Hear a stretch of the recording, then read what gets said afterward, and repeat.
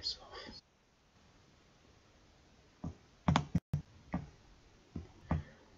Hey guys, this is going to be my latest Christmas movie review. On this video I will be talking about a new release, and it is called Happiest Season. It's come out the last week or so, and it's directed by Duvall, her first film as director. She also co-wrote it, and it's a family Christmas comedy. I'd describe it as quite a familiar premise.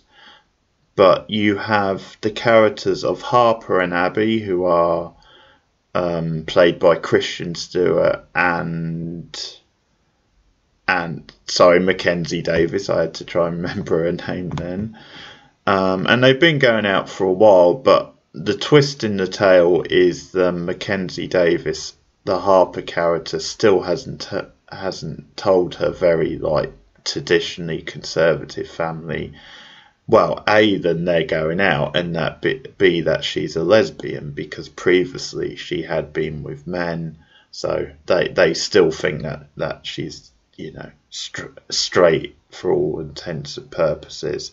And there's also this kind of background with Abby's character where she kind of hates Christmas, and it's because she lost her parents at Christmas years ago, so she's not really in the festive mood. But anyway, Harper suggests, why don't you come and meet my family this Christmas? And obviously Abby reluctantly agrees. And we get the whole kind of awkward, you know, very relatable sort of family get-together type humour, with obviously Abby feeling very much on the outside of things. You've got this big family and all their weird sort of eccentric sort of behaviours and kind of weird stories and little quirks, and it's a very relatable sort of setup. And over the course of the movie, because Harper is kind of reluctant to tell her family about them, she claims that Abby's just a friend, and just various things that happen. It creates tension in the relationship. There's also Abby has a best friend who's also gay. He's kind of very supportive and sort of comic relief as well. But there's quite a nice gag with him where he's looking after her fish and he kills the fish by mistake, I guess, because he doesn't feed them. And at one point she calls him and he's getting new fish to replace them.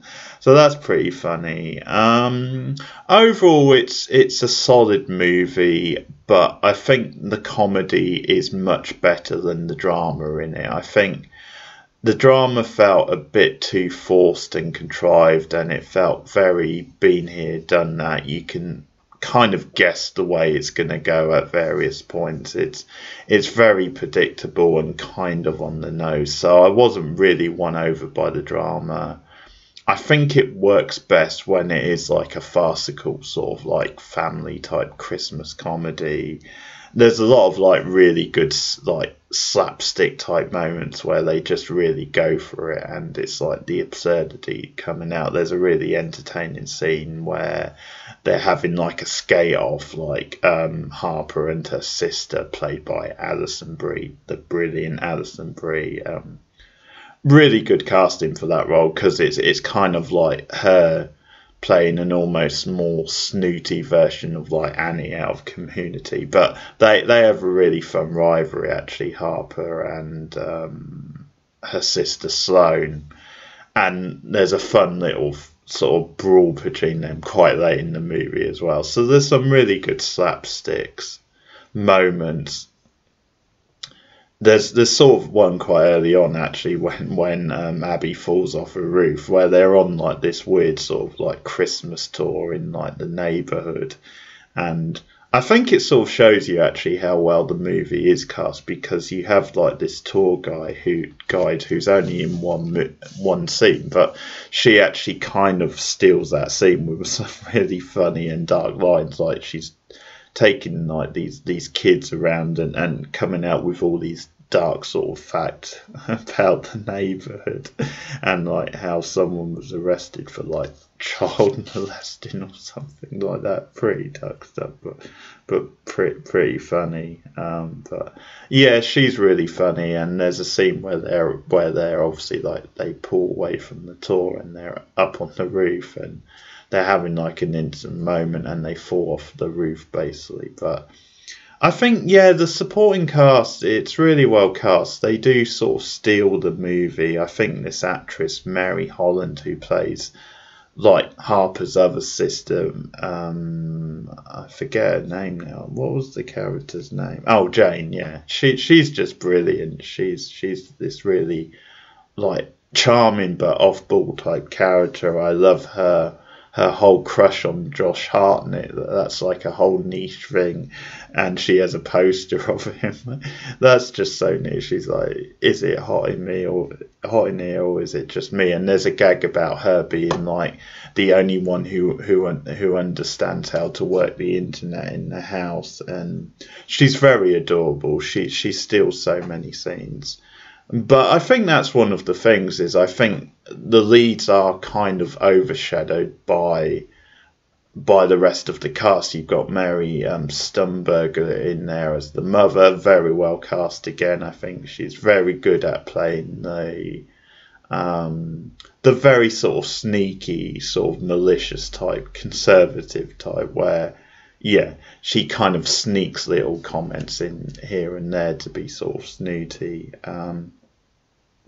And there's some nice little moments. Also, Aubrey Plaza's in there, so this is a really strong cast. She's very likeable as well, almost as the more same character of the supporting cast, where she's basically Harper's ex, and she has a lot of wisdom actually for Abby and supports her and gives her advice and stuff. So Aubrey Plaza's really great in this. I think she does bring certain like depth, certain things to the scenes with her and Abby. And I know a lot of people online have said, well, hey, why don't Abby and her character, the Aubrey Plaza character, get together? And I can kind of see it, because they do like work off each other quite nicely. And personally, I just wasn't that interested in Harper and Abby, their relationship. Early on in the film, it was quite good, and I could see them having natural sort of chemistry. But as the film went on and you got into the meat of their problems, I actually maybe wanted them to do the more bold thing, which was maybe have Abby, have this other relationship. But obviously it did go the predictable route. There's some nice heartwarming moments. I actually did like, there's a scene with the Plaza character and Abby in like this drag club where they're singing like a Christmas song, and they sort of like include them in it, and it's a fun little moment. It's very, very sort of likable and stuff. And Kristen Stewart kind of plays Kristen Stewart. I think in the first half of the film it makes a bit more sense. I think as you go into it and she has to show a bit more emotion, which isn't her strong suit, it doesn't work as well. But I would say it's a very funny film with some nice moments, and overall it's solid but not amazing. As I said, the drama didn't really grab me as much, but it's kind of carried by the supporting cast. It is very well cast, so definitely worth a look. I think the comedy alone kind of carries it to a decent watch. So check it out. Yeah, Happiest season. It's out now. It's certainly for a debut film, not too bad, and you can rent it now on VOD platforms. So thanks for listening. I'll see you guys again soon. Goodbye. Oh, 6.5 out of 10. I didn't give my rating. Yeah, 6.5 out of 10. I'll give Happiest season. Thanks again. See you later.